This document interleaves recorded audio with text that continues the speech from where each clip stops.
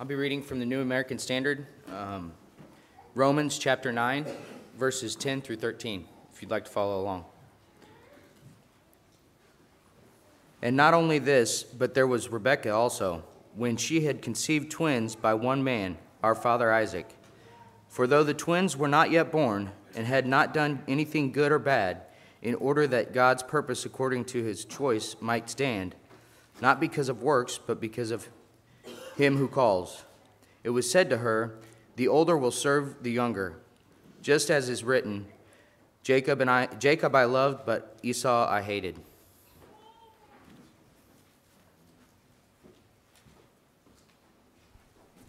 Thank you, Patrick. Good morning. We had a member ask if I would talk about election, and so we're going to talk about how people typically use the word election, and then how that election really seems to work according to what the Bible says. I'll also say we've got quite a bit to do, so get your fingers ready. This might be one of those mornings where a digital Bible might serve you a little bit better, because you might be able to turn a little bit faster. But we're going to talk about what is election, and then more importantly, are we of the elect, the elected ones? So there's the outline of how this lesson is going to work. There are four main sections this morning. First of all, we're going to explain what the acronym TULIP is, if you've never heard of that before, because that's going to be important to understanding where we go from here in understanding election. And TULIP is the idea of Calvinism, so we're going to look at the Calvinistic explanation of election and predestination. Those two go hand in hand with one another. Essentially, they are the same thing, but we'll get to that. And then we're going to answer the question, does God always get his way? And that's going to be important later as well. And then finally, a look at true biblical election. All right, so let's look here first at TULIP. If you've never heard of TULIP before, this is an acronym that is used to teach Calvinism. Calvinists came up with it. This was not my idea. This is their idea. And the letters here, I'll say TULIP is better than DIGP. So TULIP is better. We'll see. But this is a much better acronym. But it stands for the T is total depravity. And true scholars of Calvinism will say that inherited sin and total depravity are different, but most people who understand and believe in Calvinism will say they're pretty much the same thing. And so this idea of total depravity is the idea that we inherited our sin from Adam, and this is the really important part. We can play no part in our salvation. That's very important to understand here. Okay? There is not a single thing we can do that brings us closer to God. Okay? The U in TULIP stands for unconditional election, and this idea is also of predestination. Okay? God has chosen who the elect are. These are the ones who are saved. I threw in a word here, arbitrarily, because again, if there's absolutely nothing I can do, it's no part of myself, then the choice has nothing to do with humanity as a whole. So the ones that are chosen to be the elect have to be arbitrarily chosen. That's how this works. Okay? So God arbitrarily chose those who would be saved. And if you're not of the saved, you're not one of the chosen, then sorry. Okay? God only selected a few people. Even though there's nothing that I can do, God made the choice. Okay? And this predestination is the idea that the elect were chosen before time. Okay? Which that was true. The elect were chosen before time, but we'll get there. All right. So God has chosen who the elect are. The L is for limited atonement, and that means that forgiveness is only for the elect. And the bigger point behind this, and you'll hear people like John MacArthur, who's the foremost Calvinist evangelist, will say that Jesus did not die for anyone else but the elect. Okay, so that's Jesus didn't die for the whole world; he only died for the elect. Now, this next part, the I, is going to be the most important part to understand along with election. Okay, it's the two things that we're going to be covering today primarily. And the I stands for irresistible grace. And that means that grace, or the presence of God, is impossible to resist. Okay? So when God decides that he has chosen you, you are one of the elect, you have no choice but to accept the Holy Spirit. Okay? And then lastly, the P stands for perseverance of the saints. And that's once you've become a member of the elect, the Holy Spirit will prevent you from sinning. Okay? So these 5 things really sum up all of Calvinism in a nutshell. And even though he himself didn't use tulip, John Calvin, who the name Calvinism comes from, one of the members of the Reformation along with Martin Luther. And in fact, the anniversary of Martin Luther posting his 95 Theses to the door is October 31st, so it's right around the corner here. But this is what he taught. He just didn't use the acronym TULIP. But this is what he taught. And so we're going to focus here. The point of it is we're going to look at this idea of election. But the most important part about the election really comes down here with irresistible grace. So those are going to be the 2 things that we focus on the most today. And again, I preach about 88 sermons in the year. I could probably do a whole year just going through all of this. But surely we don't have enough time for that. So let's first look at the idea of election. We're going to talk about where those words are used, how it's often attributed in Calvinistic teaching. Again, I want to point out, I usually try to give this caveat. When I'm talking about any sort of ism or a group of people who have the moniker of Christian, it's not my goal up here to simply bash or throw under the bus. It's really to understand what is being taught and then just to simply turn and what is the Bible teaching. That's all I'm trying to do here. So I want to make that very clear, especially for people who are here among us who actually believe this. My goal here is not to bash your beliefs. It's to examine carefully what God has to say.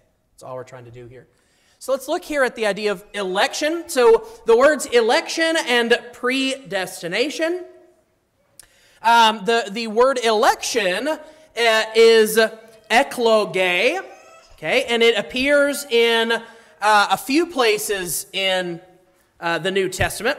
The first is Acts chapter 19. We're not going to turn there. We're actually going to turn to Romans chapter 9, if you'll turn there first.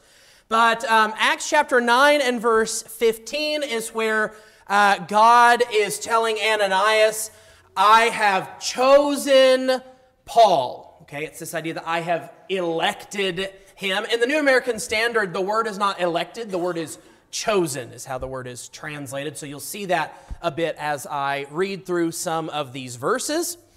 Romans chapter 9, chapters 8, 9, and 11 are particularly important to understanding Calvinistic teaching. So we're going to look there here very quickly. And in 1 Thessalonians 1, verse 4, Paul is talking to the Thessalonian church that they are the chosen of God, or the elected of God. And then 2 Peter 1, verse 10, which in our Bible class we are studying that context. And there Peter says, make sure of your calling and election, or make certain of God's choosing of you. Okay, so that's a very interesting phrase, especially as we get further and further into our lesson. The idea of predestination comes from the word predestined, which is the Greek word praorizo, and we see that here, Acts chapter 4, verse 28, is where those who are being saved are the chosen of God. We'll read Romans 8 here very soon. And then 1 Corinthians chapter 2, verse 7, and then 2 times in Ephesians chapter 1, verses 5 and 11. So while you are in Romans chapter 8, 9, and eventually 11, which, yes, we skip over chapter 10. Chapter 10 will come up later in the lesson, because chapter 10 is vitally important about understanding 8, 9, and 11. And it often gets left out. So we'll look at that here in just a moment. While you are in Romans, I'm going to turn to John chapter 15. This is another important verse that people will go to talk about predestination and election. This is Jesus talking. In John chapter 15, verse 12, he says, "This is my commandment, that you love one another just as I have loved you. Greater love has no one than this, that one lay down his life for his friends. You are my friends if you do what I command you. No longer do I call you slaves, for the slave does not know what his master is doing, but I have called you friends, for all things that I have heard from my Father I have made known to you.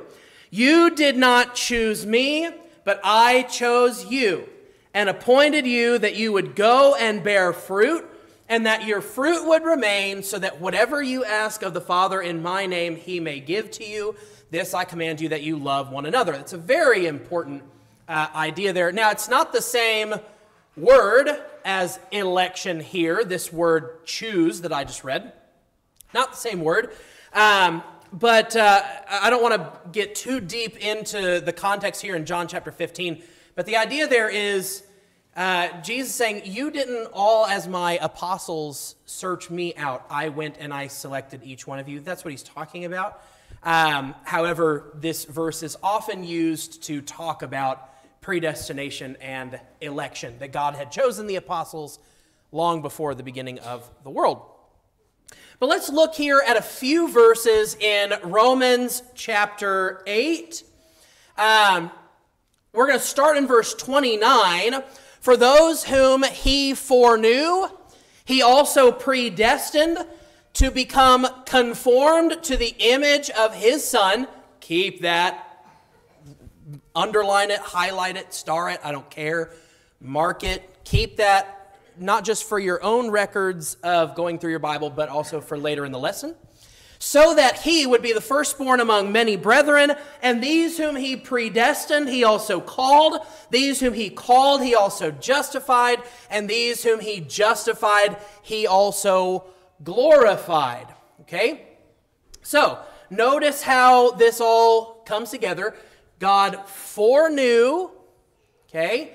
And through that foreknowledge, right? So he knew each person he would elect. This is their thinking. Follow with me. Everyone who he foreknew before the beginning of time, he predestined. So it's not their destiny. It is before their destiny would even be written, that they would be conformed to Jesus. Okay? That's the idea here. Then if you turn over into chapter 9, okay? So here, Paul is talking about Israel, okay? And in fact, if you're confused about that, he mentions them in verse 4. He says, "Who are Israelites, to whom belongs the adoption as sons, the glory and the covenants and the giving of the law, the temple service and the promises, whose are the fathers, and from whom is the Christ according to the flesh." So he's focused on Israel right now. And then he says in verse 8 of Romans chapter 9, "It is not the children of the flesh who are children of God, but the children of the promise are regarded as descendants. For this is the word of promise, at this time I will come and Sarah shall have a son. But not only this, there was Rebekah also when she had conceived twins by one man, our father Isaac, for though the twins were not yet born, and had not done anything good or bad, so that God's purpose according to his choice would stand. not because of works, but because of him who calls. It was said to her, the older shall serve the younger. And just as it is written, Jacob I loved, but Esau I hated. And so they'll say, it doesn't matter who they were, God had made the choice. The problem is, what kind of life did Jacob and Esau live?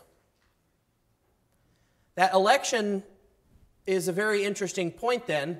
Jacob did not live the beginning of his life in a godly way at all. It's really not until God changes his name to Israel, contending with God, wrestling with God, that's when he finally starts living rightly. But if you keep going, verse 16, it does not depend on the man who wills or the man who runs, but on God who has mercy. Okay, then he's going to bring up Pharaoh. That's a very important point that many people will make. Search up the word hardened, either in the New American Standard or in the New King James, and look at all those verses, and I'll tell you, you'll find it very interesting and very telling what we see about this idea of hardening hearts and how it pertains to Pharaoh and God. Very interesting. Please do that on your own time. So then he has mercy on whom he desires, verse 18, and he hardens whom he desires. And so this idea that God exercises his sovereignty over us comes here with verse 21. Does the potter not have a right over the clay to make from the same lump one vessel for honorable use and another for common use? And then verse 23, he did so to make known the riches of his glory upon vessels of mercy, which he prepared beforehand, that's the predestination, for glory, even us whom he also called, not from among Jews only, but also from among Gentiles. Okay, and then if we get over into chapter 11, okay, hopefully you're following along with the logic that's being used here. Okay, if we start around verse 5, we'll start a little bit earlier. Let's start in verse 2. God has not rejected his people whom he foreknew. Or do you not know what the scripture says in the passage about Elijah, how he pleads with God against Israel? Lord, they have killed your prophets, they have torn down your altars, I alone am left, and they are seeking my life. But what is the divine response to him? I have kept for myself 7,000 men who have not bowed the knee to Baal. In the same way, then, there has also come to be at the present time a remnant according to God's gracious choice. If it is by grace, it is no longer on the basis of works. Otherwise, grace is no longer grace. And then if we keep going, again, you have to sort of pick out the verses here instead of reading it as one continuous idea. Verse 17 is now an important verse to start in. If some of the branches were broken off, and you, being a wild olive, were grafted in among them, and became partakers of them, of the rich root of the olive tree, do not be arrogant toward the branches. If you are arrogant, remember, it is not you who supports the root, but the root supports you. You will say then, branches were broken off, so I might be grafted in. Quite right. They were broken off for their unbelief, but you will stand by your faith. Do not be conceited, but fear. Behold then, verse 22, the kindness and severity of God to those who fell, severity, but to you God's kindness, if you continue in his kindness, otherwise you also will be cut off. Okay, so what's happening here is there is a combining of all of these passages to show that God, before time, decided who these elect are going to be. And it has nothing to do with what we do. It's 100% what God has to do. And I think you see that in the verses that we have, that we've picked out here.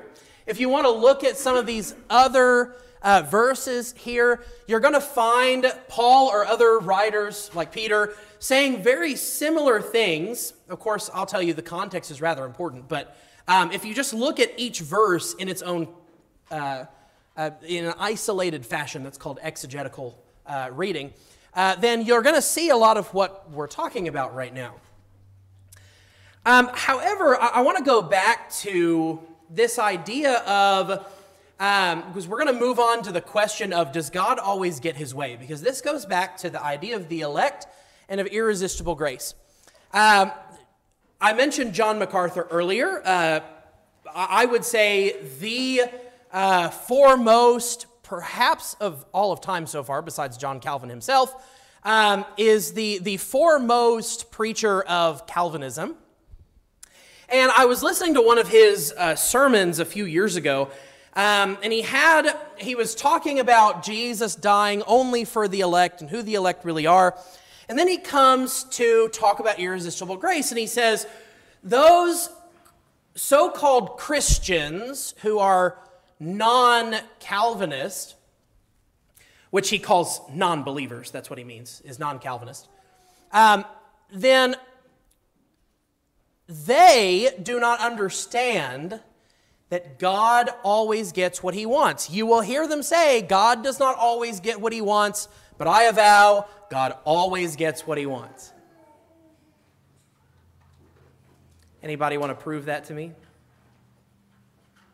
Because the problem is, the Bible is filled with examples that say that is a lie. And this is what I call the hen. This comes from Jesus in Matthew chapter 23 and verse 37.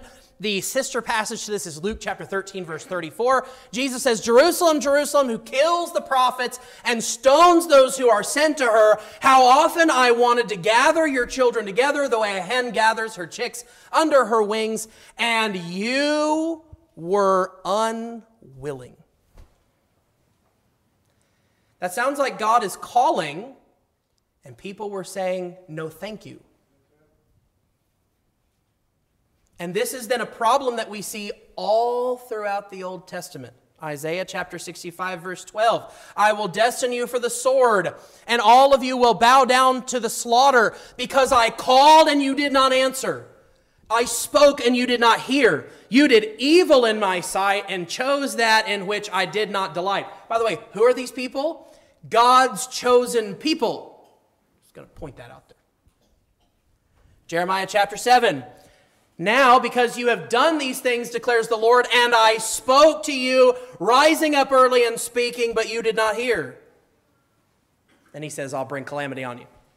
Jeremiah 17, verse 27, if you do not listen to me, what if you do not listen to me, not supposed to have a choice here, to keep the Sabbath day holy by not carrying a load and coming in through the gates of Jerusalem on the Sabbath day, then I will kindle a fire in its gates, and I will devour the palaces of Jerusalem and not be quenched. Okay. Haggai chapter 2, verse 17. I smote you and every work of your hands with blasting wind, mildew, and hail, yet you did not come back to me, declares the Lord. This is God constantly calling. And he's not just calling anybody. He's calling his people. And they're not answering. Sounds like a group of people who were pushing against God's call, which is not possible. Unless it is, and we're wrong.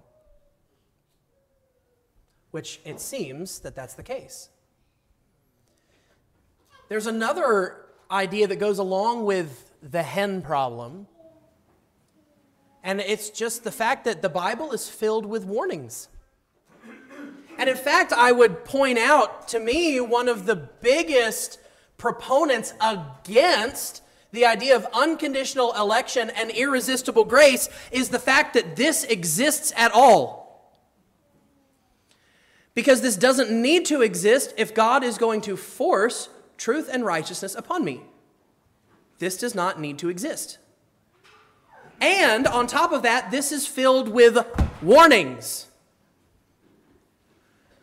If God will prevent me from sinning, why do I have to be warned? Let's look at some of these warnings. First, in Deuteronomy chapter 28, here the people are standing on two mountains, Mount Ebal and Mount Gerizim. Mount Gerizim is supposed to be the mountain of blessings. Okay, and so the people that are on Mount Gerizim are calling out all the blessings that God is going to bring on the people. And those standing on Mount Ebal are pronouncing all of the curses that God will bring on the people if they don't follow the covenant of God. So all these curses shall come on you and pursue you and overtake you until you are destroyed, because you would not obey the Lord your God by keeping his commandments and his statutes which he commanded you, which he forces you to command. So if you're not doing it, he didn't command you to do it, and so he's punishing you because he didn't make you do it. Are we following? I think we're following. Again, I'm going to hearken back. I'm not just trying to bash and be ridiculous. I want you to see that this is not biblical.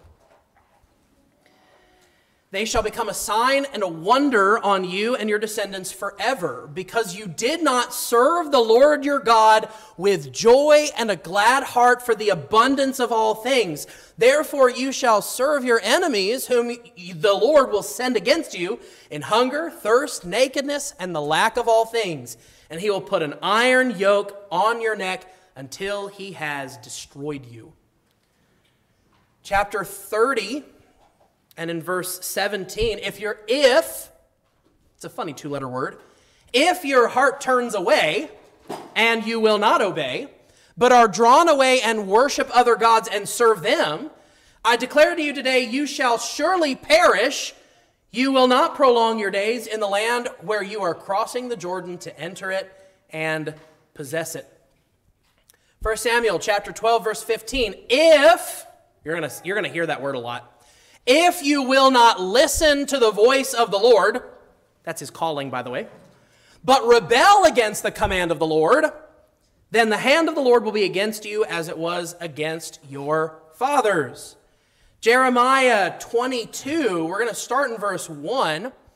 Go down to the house of the king of Judah, and there speak this word. Say, hear the word of the Lord, O king of Judah, who sits on David's throne, not his, David's throne, you and your servants and you people who enter these gates. Thus says the Lord, do justice and righteousness, and deliver the one who has been robbed from the power of his oppressor.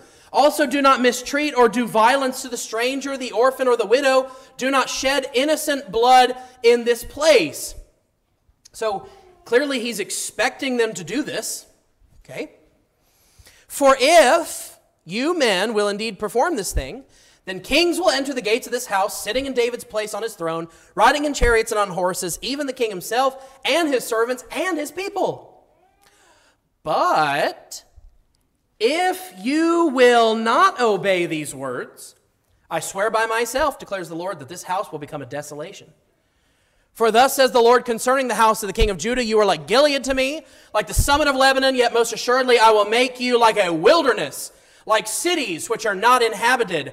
For I will set apart destroyers against you, each with his weapons, and they will cut down your choicest cedars and throw them in the fire. Many nations will pass by this city, and they will say to one another, why has the Lord done thus to this great city?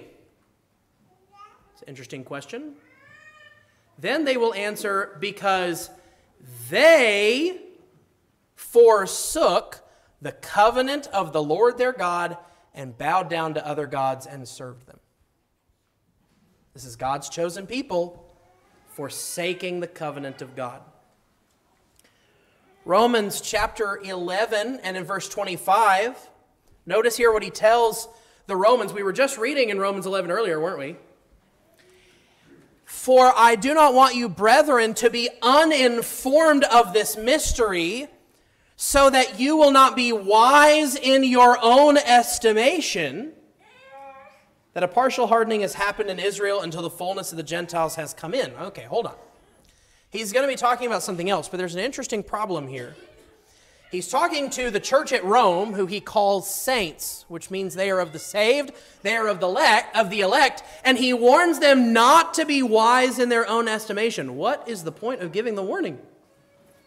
They can't do it. It's impossible for them. Why give the warning? Galatians chapter 4.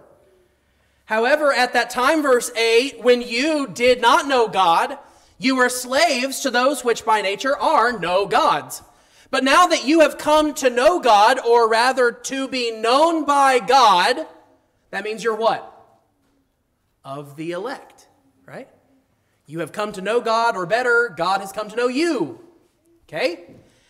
How is it you turn back again to the weak and worthless elemental things to which you desire to be enslaved all over again? What?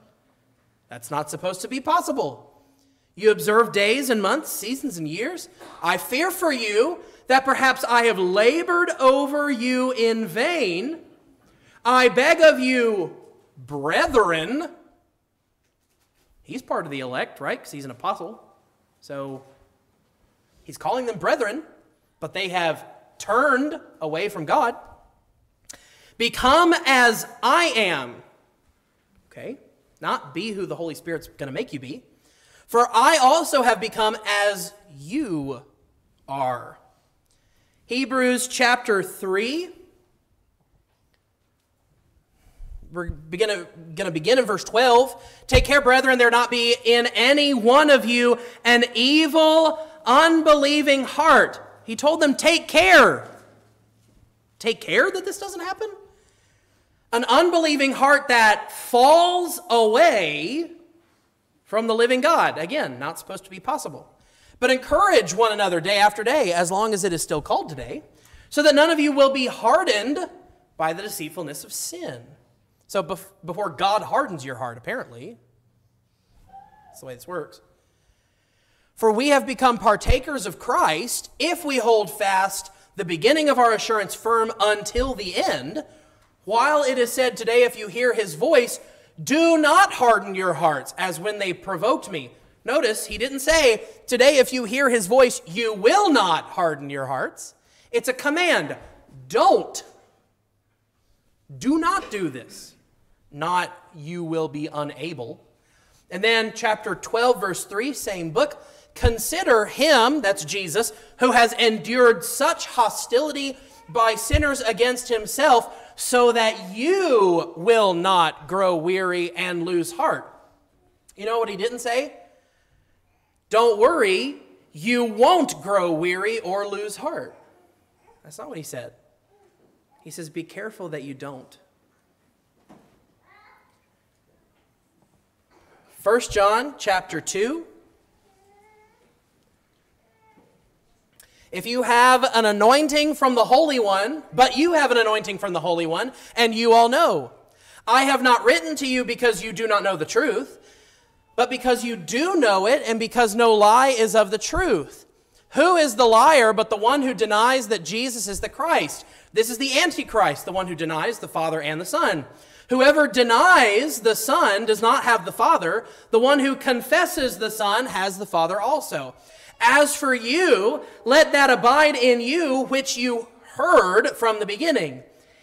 If what you heard from the beginning abides in you, wait, he said earlier, you have an anointing from the Holy One. If what you heard from the beginning abides in you, you also will abide in the Son and the Father. The last verse we're going to look at here about warnings is Revelation chapter 3. Verses 14 through 18 here, he is talking to the church of Laodicea. Okay? And he says, to the angel of the church in Laodicea write, the Amen, the faithful and the true witness, the beginning of creation of God says this. That's Jesus. Jesus says this. I know your deeds. You are neither cold nor hot. I wish that you were cold or hot. So because you are lukewarm and neither hot nor cold, I will spit you out of my mouth.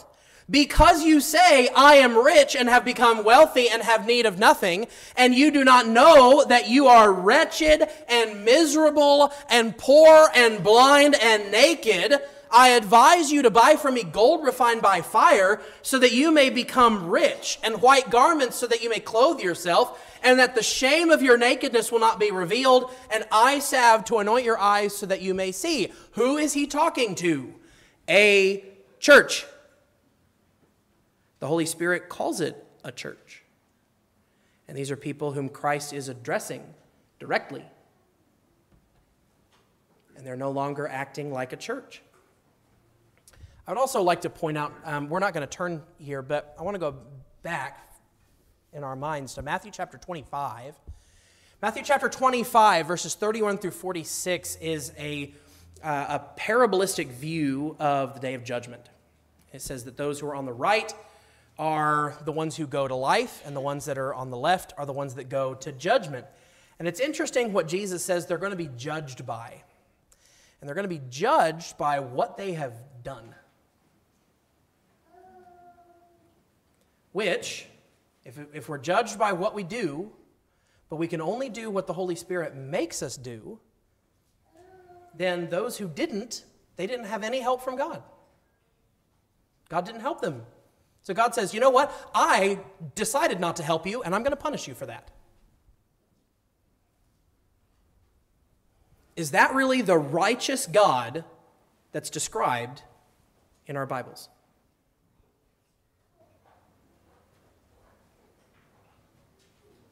What really is the elect then?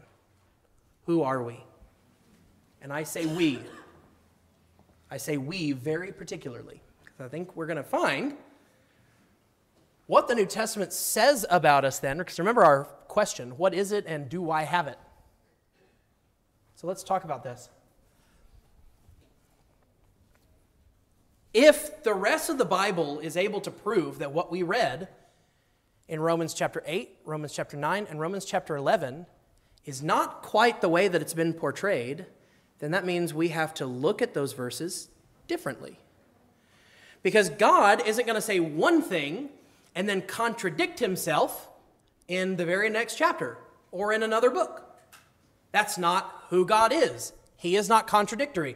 So, if I say, well, Romans chapter 8, 9, and 11 are saying this, and there's other places in the Bible that say, nope, that's not right, which I think we've proven. We've had a lot of scriptures up here already. Then that means I have to go back and look at them differently so that it all meshes. So, instead of the elect being an arbitrarily chosen group of people, what if the elect are those who have aligned themselves to a particular character?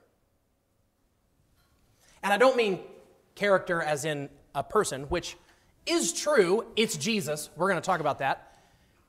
But it's about the character. God predestined, God elected, that a certain kind of person would find salvation. However, that kind of person is not someone who we can naturally be in its entirety. We still need Christ and the Father to explain to us how to live according to that character. There will be some parts of ourselves that might already lend itself to that character. However, we need to mold ourselves, especially the pieces that don't fit already, and that's going to be every single one of us.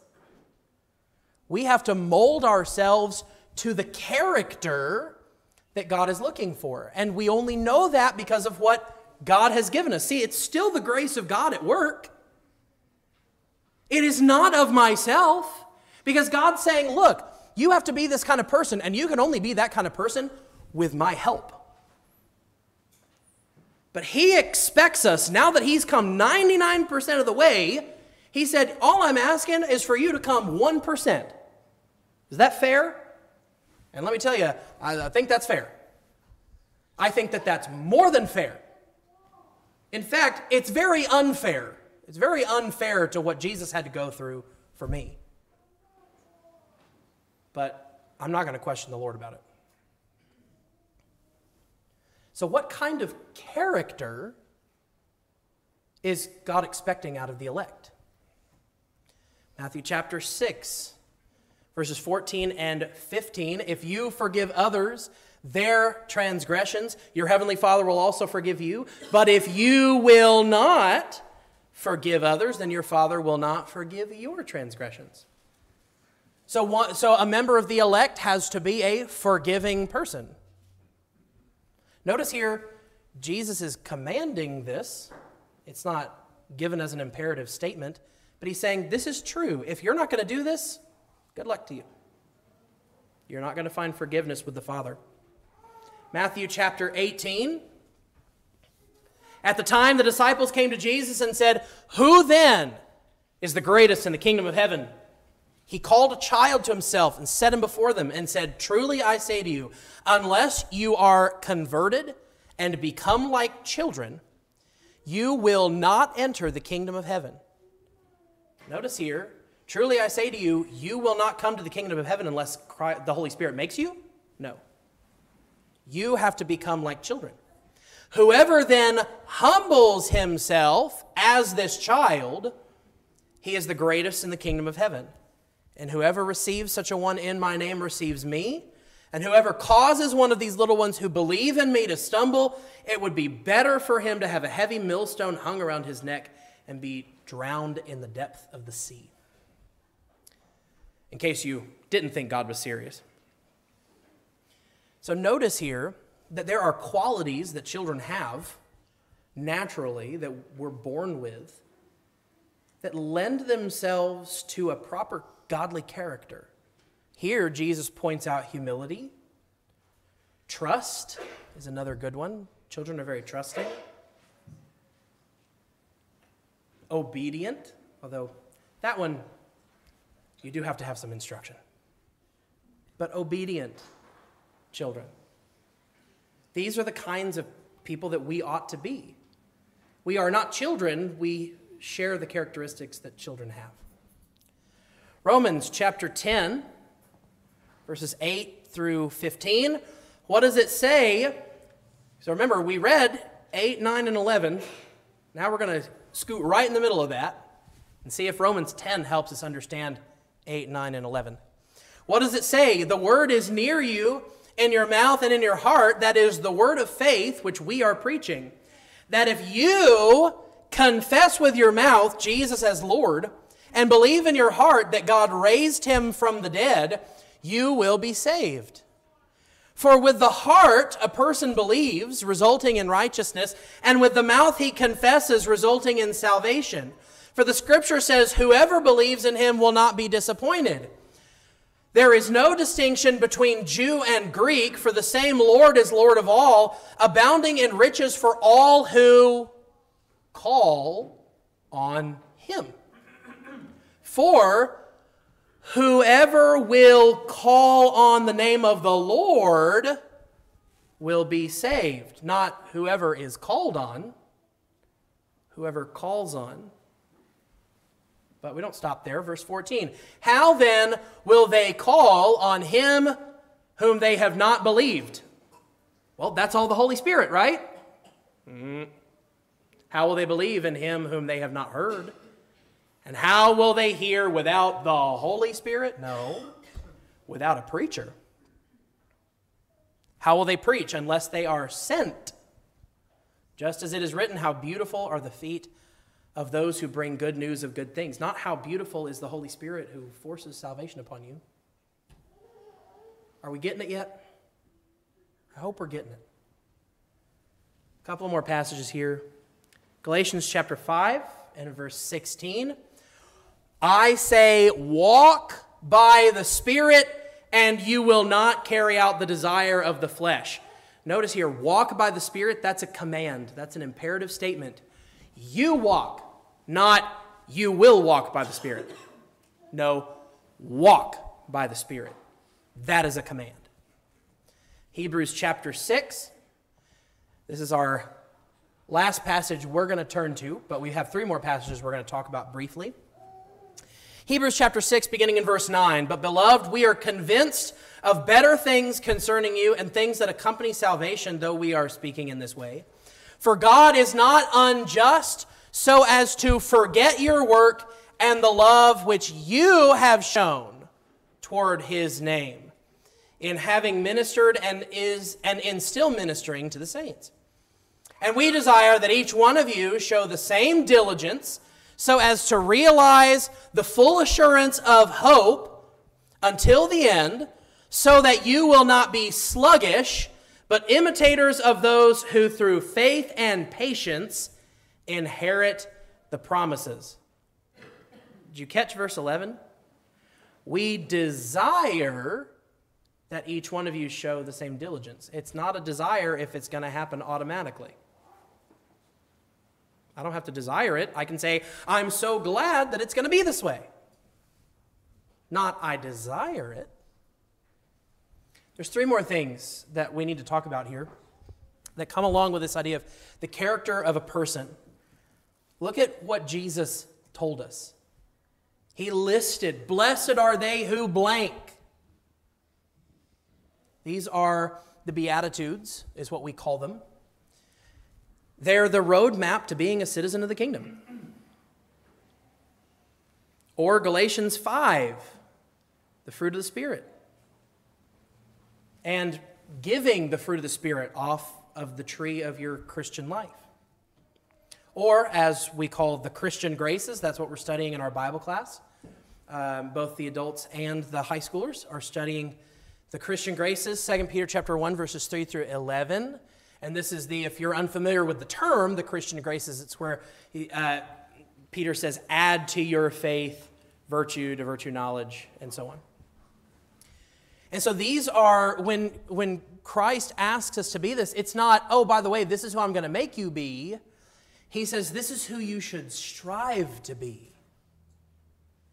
And if you strive to be this, then you will be of the elect.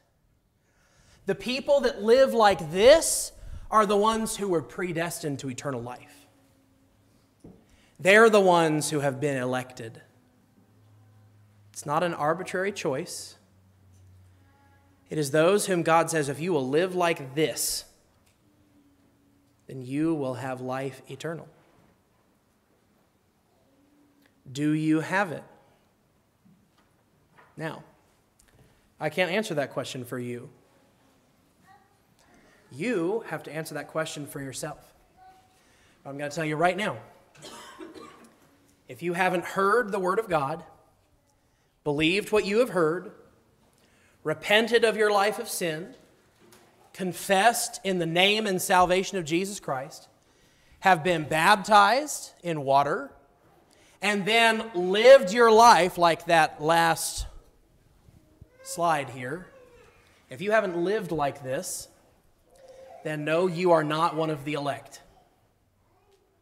But you can be. See, that's the other thing about Calvinism.